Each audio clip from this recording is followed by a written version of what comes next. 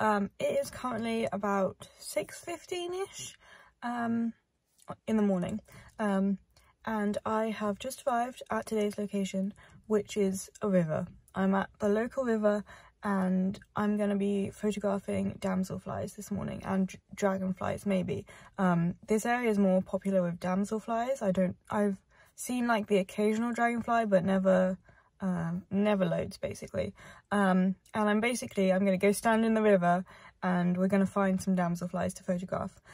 All this is because on Sunday I did a course on like dragonflies and damselflies, and it said that the best time of day to see them was between like 5 AM and 7 AM ish, because they don't fly around as much as they do it during the day. I mean, obviously you can see them during the day and you can photograph them during the day, but they're always flying around. And apparently 7 AM they're standing still, sleeping. So we're gonna go find out if that is true today, and we're gonna take some photographs. I do have a couple of shots that I want to get. I want to like get a photograph of a damselfly on one side of like a reed, and like I'm on the other side. I'll put an example up, but yeah, and a couple more shots that I want to get that I will talk about more when we're down there. But yeah, I hope you enjoyed today's video, and I will see you all in a bit.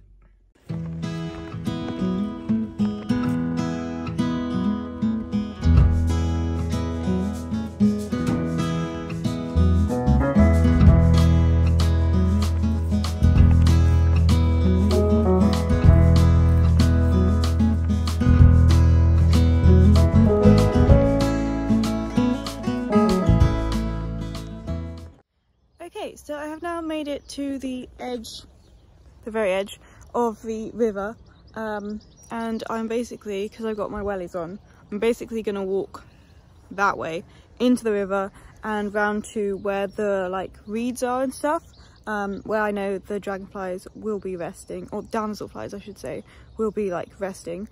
Interestingly, on the course, the guy that was leading it, he was from the Dragonfly Society. He was really good actually. He said that the big dragonflies and stuff, they like resting in trees during the night, which I like, obviously they must rest somewhere, but I never thought they would rest in trees. I don't know how deep the water is over there, but maybe I'll walk towards the tree, I don't know. But interesting that he said that. So yeah, let's go and do some damselfly and dragonfly photography.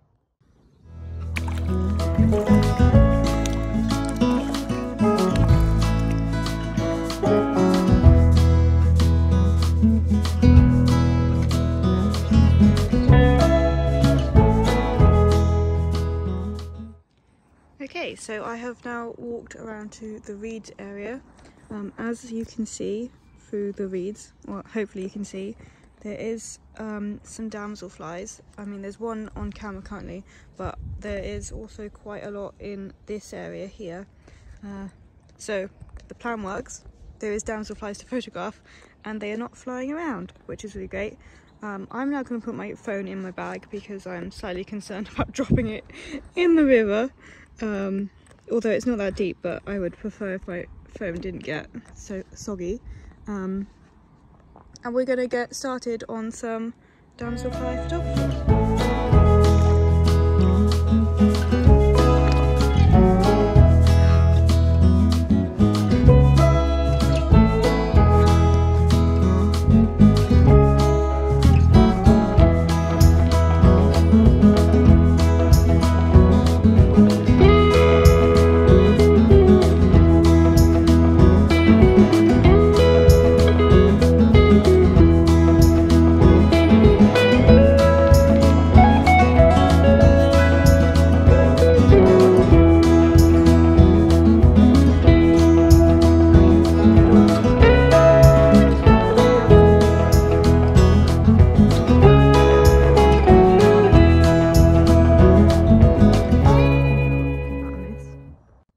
Okay, so I have now been photographing the damselflies for a little while now. They're all mainly the same type, which is the banded damselfly, if anyone's interested.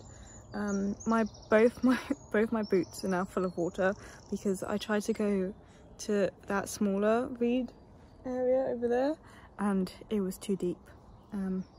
So yeah, now I've got wet feet and my boots are full of water, which is quite fun, but never mind.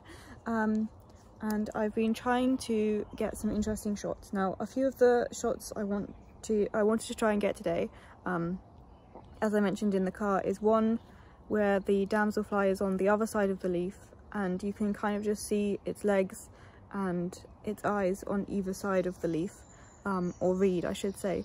The problem with that here is that these reeds, I don't know if you can, if I hold one like this, they're quite big and the damselflies aren't that big.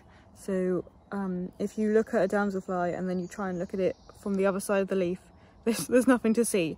So I'm not sure that photo is going to work. What I would also like to get is like one with bokeh in, which is like the blurred background. I think I've got that one.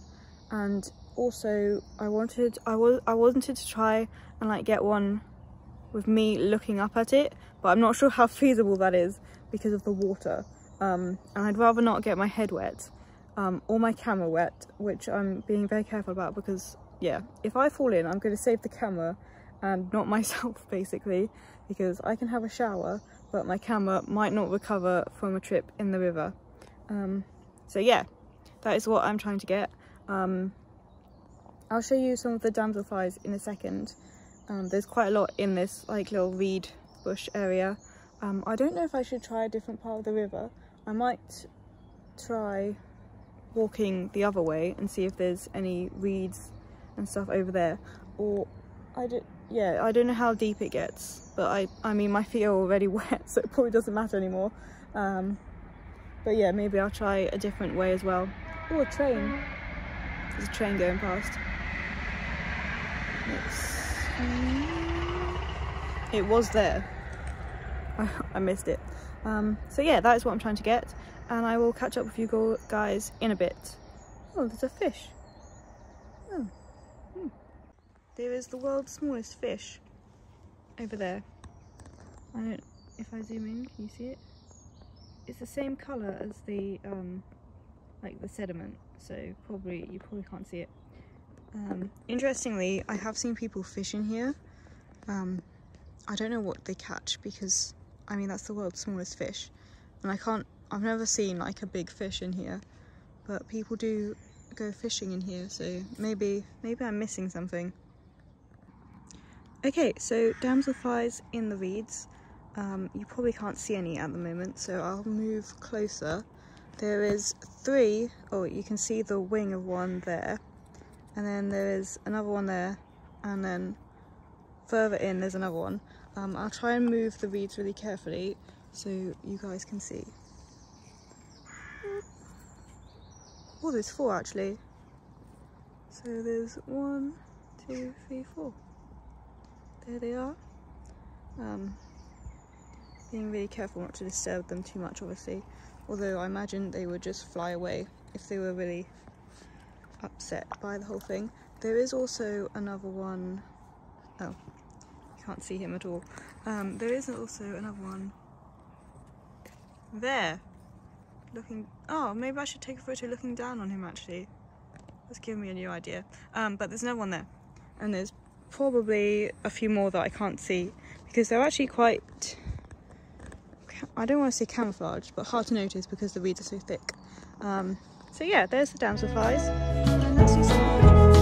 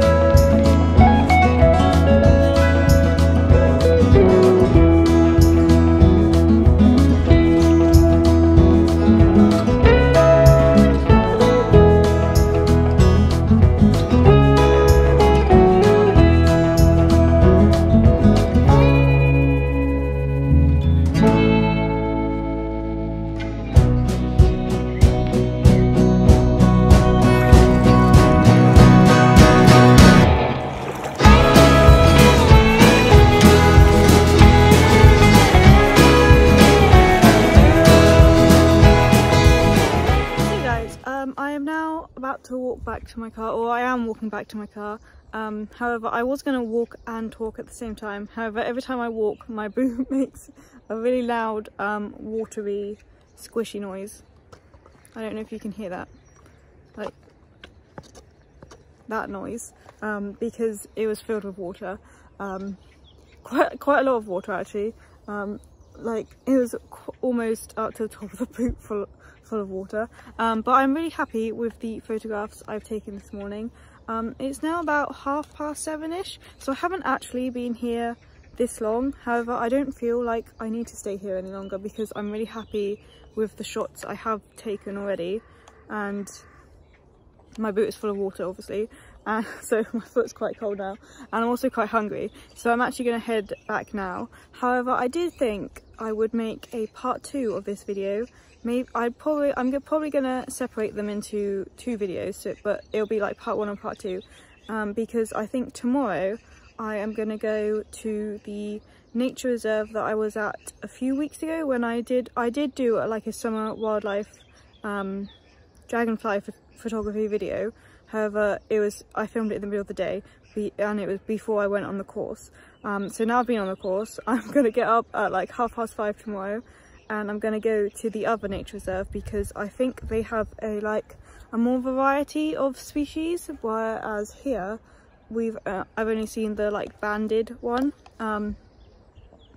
Yeah, I've only seen the banded one, which is quite interesting really, because you'd think this is good habitat for them, so there would be more of one type. Maybe it is only the banded ones that like the reeds that I was next to. I don't know. I didn't see any others, but who knows. Need to do some more reading about the course. But yeah, I thought I would make a part 2 tomorrow morning, where we might go and find some different species to photograph, because they're definitely in the other reserve and I've seen loads there, so it can't be that difficult to find them at 6 AM as I did today. But yeah, I'm really happy with some of the shots I did get. I didn't manage to get a shot of one either side of like the reed as I wanted, because the reeds here were too big and the damselflies were too small, and you just couldn't see any of it if you looked at the other side of the leaf. So maybe tomorrow we will work on that in the other reserve. But I hope you have enjoyed today's video, and I'm really happy with some of the photographs I got. And so going out at 6 AM to look for dragonflies and damselflies definitely works if you're interested. But I will see you all in next week's video. Oh, also, if you would like to like this video and subscribe, please do, because I'd really like some more subscribers. Also, if you want to see some more of the damselfly photography photographs, then go check out my Instagram as well, because there may be a couple more there. Also on my blog I will do like a post about, maybe after tomorrow, about how to go out and find them early in the morning and everything I learnt on the course. So yeah, I'll link that below as well.